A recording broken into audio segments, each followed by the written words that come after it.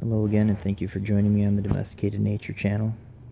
I wanted to make a video about my recent attempts at outdoor gardening again, because in the past videos I've mentioned that I have failed at this in the past.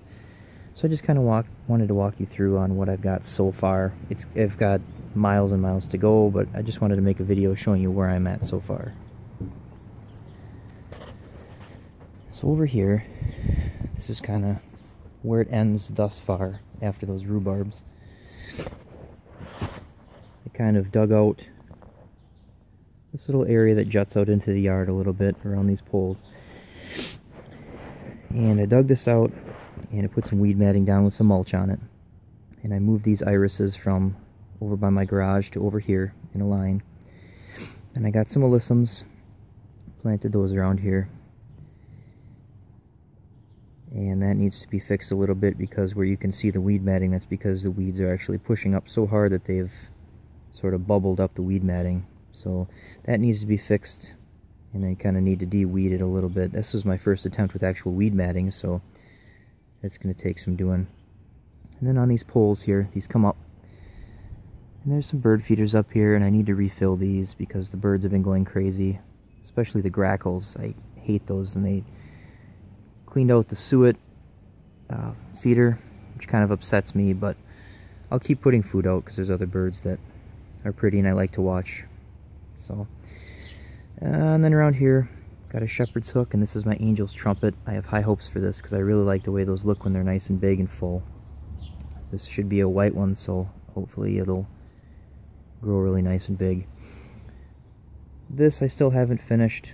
This is in front of my crawl space here. I got to get the rocks out. This is what I've been dealing with for the most part, because at one point or another, this was where I dumped all my bricks and rock and things that I've chipped out of the basement when I poured new slabs of concrete.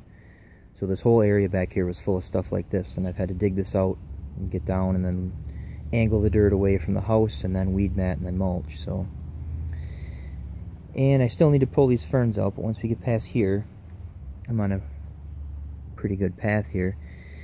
This guy in the pot here is a Musa Basju banana tree.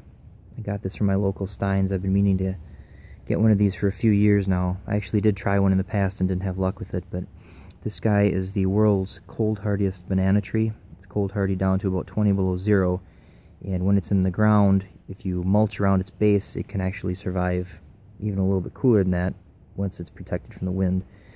This guy is still in a pot, not in the ground, because I think I'm going to let it grow a little bit. And maybe in future years, if we ever get a nice warm spring, I'll plant it in the spring and let it establish its roots. But for right now, just in a temporary pot so I can bring it in the winter. Again, I've got down here more weed matting with mulch on it. And then these are some coral bells that I planted. I didn't really pay attention when I put these in the ground. These are more of a shade plant, these coral bells, and this area, especially during the summer, actually gets more sun than I thought it did. So I noticed that this pink one has been growing pretty well, so hopefully it's okay, because it's not getting sun all day, but we will see. I also recently added a faucet out here, which took some doing because this is a crawl space, so I had to go through the outside wall of the house to get the plumbing out here, and there's a lot of places where I was worried about leaks with all the compression fittings, but so far so good. It's been a couple days, I haven't noticed any leaks. And then this runs over here to a hose reel over the AC unit. And then on the other side of the AC unit, next to my fake hawk guy, which is supposed to deter birds but doesn't work very well, I've got another coral bell under the downspout, and then some red painted ferns that aren't so red yet. Hopefully when they get bigger they'll be red. And I've got this little pathway that I put through my mulch. I even put a few rocks out into the yard. I thought that would look nice. Then once you get past that, there's a couple more painted ferns. And then if you look real close right here, this little green guy right here, this is a wisteria vine. Very, very, very small. I ordered a lot of plants off of youngseed.com, and they came in a lot smaller than what I was hoping. I could have gone to my local Steins and paid a little bit more for full-grown plants. The same with those painted ferns.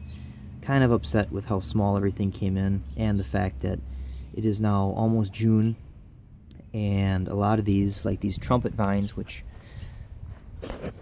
came in as these twigs here, still don't have leaves on them. And again, it's June.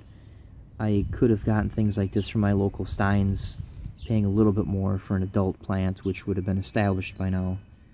So in the future, I probably won't be ordering from Young Seed. Like I said, there's 2 trumpet vines. Here's one too. One is a yellow one is a red one. So I'm looking forward to those growing. I need to get some kind of trellis or lattice so that they can climb. And then over here, another little nubby, stubby guy right here. There's another little wisteria, which again hasn't gotten any leaves on it yet, but I still have hope that pretty soon here it's going to establish. So, and then in the front, I have all these solar grass kind of lights. They're bendable. They're kind of neat.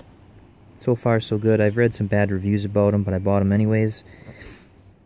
And they were lit up the whole night, the first night, so I got those off of Amazon if anyone is interested in those. There's 3 in a set, and they each have their own solar panel. The sun is almost to the point where this little butterfly guy is starting to flutter. This is a solar butterfly. He's pretty cool. It's pretty lifelike. When the sun hits it, he flutters. It almost looks real.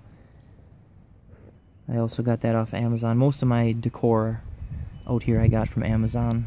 So if anyone is interested, check that out. And there are a lot of great prices on there. The fake owl that's supposed to deter squirrels and rabbits and things. I was worried about rabbits eating my plants, so I got this guy. And then back here I dug all this out. There used to be hostas back here, and I dug all those out, put the weed matting and the mulch down, and then put some decorative grass back here as well as a bird bath. I also put some bamboo fence up. I thought that was a nice look for a backdrop. I pounded some stakes in the ground and attached it to that.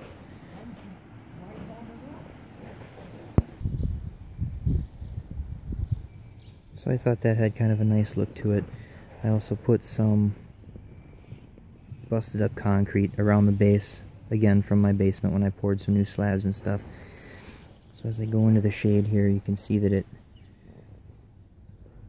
goes around the base and comes back to this little thing on the back of my garage here. And then once we get to the other side of my rain barrel here, more of it comes along the front, and I still have to grab a few more pieces to complete the whole garage here yet, but these are more bricks that I got out of my basement. And then another solar decoration I have is a solar dragonfly guy. He's pretty cool. It's almost lifelike.